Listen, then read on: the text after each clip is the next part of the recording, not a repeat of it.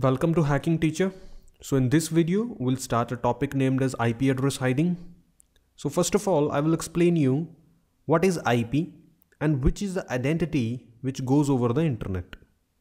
So mainly our computer have two type of addresses. One is IP address and one is MAC address, as you already know. So the MAC address do not go beyond our router, but the IP address is the main identity of our computer which goes over the internet. So the point is, when you'll be trying to do some kind of attacks over the internet, there will be a high possibility that you can get caught by the websites or the people on which you will be trying to perform some attacks. So we have to hide our IP first before you initiate any type of attack over the internet. So there are several techniques basically to hide our IP address. In this video, I'll be explaining you all of them. Then in next video, we'll start doing the practicals. So the first one is the proxy technique. As you can see in this picture, this is our computer and our IP address is pose 65.55.125.189. Our IP address, the public IP, is always provided by our ISP, the Internet Service Provider. So your ISP will provide you a IP, which I'll just in a second I'll show you how to check that which is your IP address provided by your ISP. Now, if you go directly to the internet, you'll be taking your own IP to the web server. Suppose to the Facebook, Gmail, or any website you're trying to browse, you're using your real IP address. But in the case of proxy, it will not be. As you can see now, there is a cross mark. Now you're going to a proxy server first with your IP address. Suppose you're trying to access the Facebook web server. This is Facebook and it's in the United States. So what you will do is, first we will initiate a request to a proxy server. Proxy server could be in any country. It could also be in the United States. It could also be in the United Kingdom, Malaysia, Singapore, anywhere. So first our request is going to a proxy server, suppose in Singapore, and then from proxy server, we will initiate a connection towards Facebook. So our IP address, our real IP gone to proxy server, and after that proxy server hided our own IP and used his own identity, which is 172.23.26.8, and initiated a connection towards Facebook. Now when Facebook will receive a request, Facebook will see that he is receiving a request from 172.23, which is a proxy server. Facebook do not know that behind proxy who is using the internet and who is using his service. So it's also a good technique, and we can find so much free proxy websites basically over the internet. So there is no hard bound to find some proxy sites.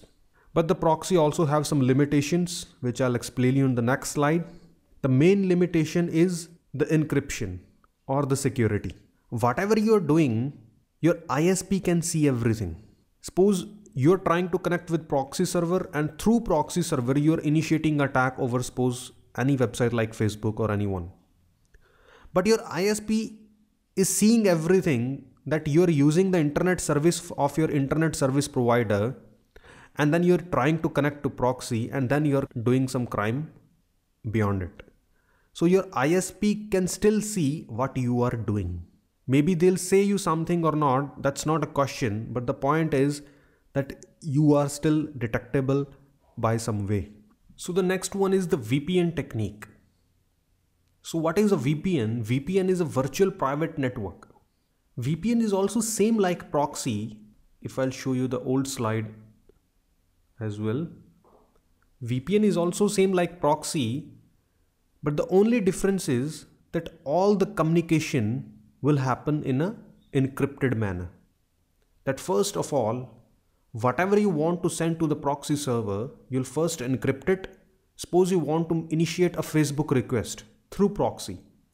You will first convert your request into an unreadable form. Basically, you will initiate a tunnel like a pipeline towards the proxy server, and as you can see, if you have an iron pipe and which is going from one home to another home.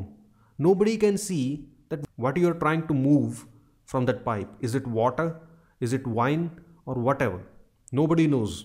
And even the pipe is going in the front of everybody. So that's what our computer will do. Our computer will initiate a private connection with the proxy server in kind of a tunnel, which will go through the ISP, but ISP will not be able to break the tunnel, and ISP will not be able to see what's happening, what you're trying to communicate with the proxy server. Like everything would be encrypted, unreadable.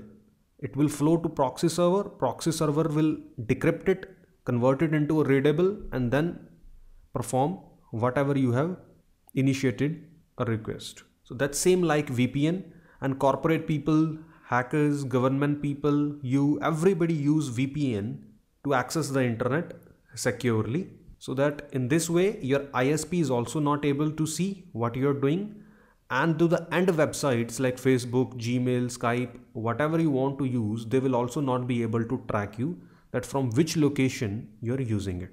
So this is the one benefit of the VPN, that it's more secure. The second benefit is that you can use it on your main full computer or on your mobile phone or on any device. The proxy techniques are mainly we use it in the browser. So whatever you're trying to open into your browser like Mozilla Firefox or Chrome, that is going through a proxy. But suppose you have also installed some thick client applications like Skype.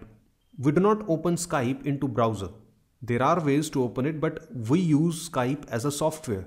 So it would be a bit tough for us to migrate the Skype through the proxy server. But if we just install a VPN software on our computer, anything you will open, either Skype, either browser, either Chrome, either Firefox, WhatsApp, whatever you will open, everything will go through the VPN automatically. So VPN is more easy and more secure than a proxy technique. The another one is the Tor browser or Tor technique. In the Tor one, it's also like a VPN, it's more secure. Like it also initiates a private tunnel that your ISP would also not be able to see what you're trying to do. Along with that, it will use a chain. Like first it's trying to connect with first proxy server, then it will connect with the second proxy, then third proxy, and then it will let you connect with the internet. So it's more secure because now there are three people in between you and the end website. It's making you more secure. Like the first proxy site or the first proxy server is in Germany, second one is in Singapore, third one is in London, and then you're trying to open the Facebook which is there in the United States, and you are there in Dubai, suppose. So it gives you more flexibility, more power along with the VPN. So next video we'll start our practicals. I hope you enjoyed and understood the concepts of the IP address hiding. Thank you for watching.